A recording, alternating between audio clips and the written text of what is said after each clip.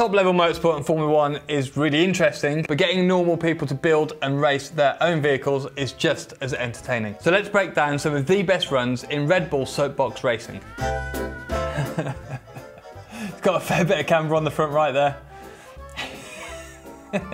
Oh, Jesus. I'd get on the radio to my engineers. The geometry on this one doesn't look quite right with that speed wobble. The guy in the back's using it like a sidecar, moving his weight around.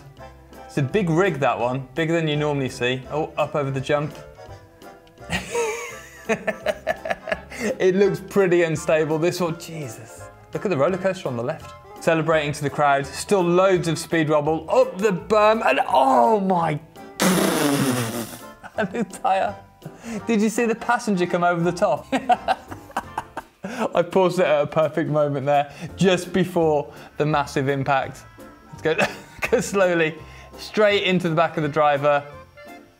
A bit of a flip. What happened? She just didn't turn. Wet conditions on the ground here. Skinny tyres. Why do they always use such skinny tyres? This driver looks like he's... What a drift. It looks like he's got good car control, actually. Obviously, oh, look at that. This is perfect. What a run. 1,000-foot mark. I don't know how it's going to survive over any bumps or jumps, but this driver has definitely got the best skill that we've seen so far. The bonnet's coming up off it there. Alignment looks a little bit out. Bonnet's gone off completely. Look at it drift. This is incredible.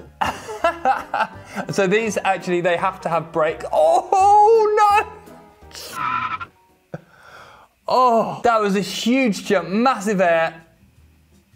I don't think it was actually, the issue wasn't the initial landing. It seemed to jump and then bounce back up again. Look at the concentration on their faces. Oh no, it did. It was nose heavy. Oh goodness. Now the guy in the back is a bit heavier than the guy at the front, and if we just rewind, look at that. How did this is the moment where he must have been thinking, this has not gone very well. Oh, hands on the tarmac as well, and then before getting crushed by his mate. I don't know if they wear body armour. Actually, you can see this guy's back. He's not wearing any body armour. Absolute crazy guys. Oh, here we can see, this is like one of those Formula 1 spy pictures, you know, when they crash the F1 cars and you can see underneath and see all of the intricate bits. Here we can see the chassis of the Soapbox, a bit of 1x1 box steel here. All their secrets are now out in the open. They just inherently look dangerous, don't they? It's quite a wide wheelbase on the back, that might help them. And they've, you know, look, they're sidecar riders, look, you can see they've got the leathers on. Why has he got tomato ketchup and mustard? Oh, there we go, he's doing it. There we go. Look at that. Oh! He's winded. He's on the floor and he's winded. Oh, I need to watch a replay of that. It just didn't have the grip. Oh, look at the... So they weren't just sliding off, they were sliding off. It was braking at the same time, and then the wheel buckled. Turning it in, I mean, they were running wide anyway. They must have known that they were running out of road on the way out. But look at the angle of that outside wheel. It stood right up, and this goes to show you the forces. You also see this with tyres flexing in race cars. Before they go off, I think, look at the wheel bent.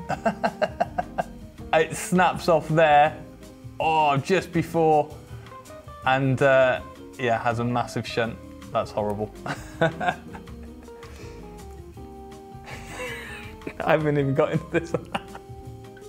I mean, what's the point? Like, I'm sure it must take them weeks of preparation and design to do this. Why would they design it with such weakness involved when they know that they've got to fall off a 30 or 40 centimetre ramp? Like, does it make any sense? Look at this, so slow motion, they've gone through the water splash, drops down. As soon as it drops down, the rigidity of those hubs just isn't enough. Oh, and then he's eaten the floor. Oh my goodness. That's horrendous. This is more dangerous than actually racing cars. Oh, this one's got suspension a little bit A little bit high on the COG here. Centre of gravity is a bit high. It'd be good over the bumps, but geez, need some dampers on it. This is suspect. Oh! A little bit too much roll, and they're going to be fired out the front. Oh, God, on! God, on! How do they let this still happen? The suspension works, so I just got no dampers on it. Oh, this is the point when they knew it was all going wrong. Can't correct it. Oh, and then it's got his head in the barrier. Okay, so we've got a VW van. No suspension. That's a rough ride. It's quick though, isn't it? Look at that. Looks a little bit edgy to drive. There's a tank slapper. Oh, the wheels come off. It's still going. So stiff, like a Formula 1 car, you can drive it with 3 wheels, like Lewis at Silverstone. That's it, it's powering on. Just only turn right. Oh. The commitment is outrageous.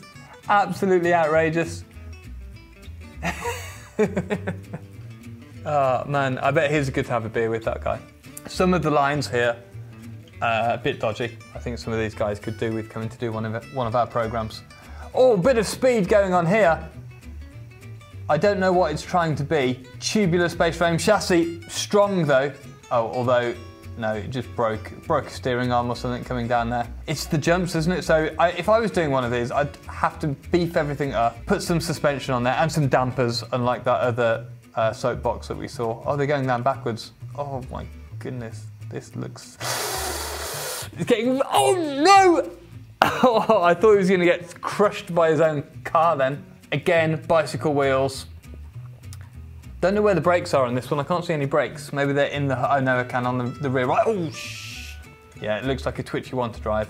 It's like that Ferrari from a couple of years ago. Look at all that camber. It's going to break a wheel.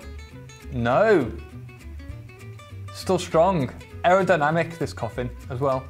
Although his hat isn't. Surprisingly strong. How is it so strong? Oh, now he's... Oh, God. They really take some hits, don't they? Oh, and then he shunts. Goes, oh God, he really ate the tarmac there. Goodness. Probably the most unstable thing that we've seen so far. I don't know what it's... Is it a hot air balloon? Not sure. Have they found a loophole in the rules? This is the quality of a Formula 1 team, finding the loopholes in the rules. These guys are top-notch engineers. Oh, it's bending it. Again, it's hasn't got enough caster on the front or something. Why is that front wheel... Only just got... At least the, you know, when a Formula 1 car crashes, you're always talking about dissipating the energy as much as you can so that you want the accident to be longer so that the energy gets spent over time. It's perfect with a big bubble. Oh my God, the speed, Jesus, wept. Hope it's okay, that was...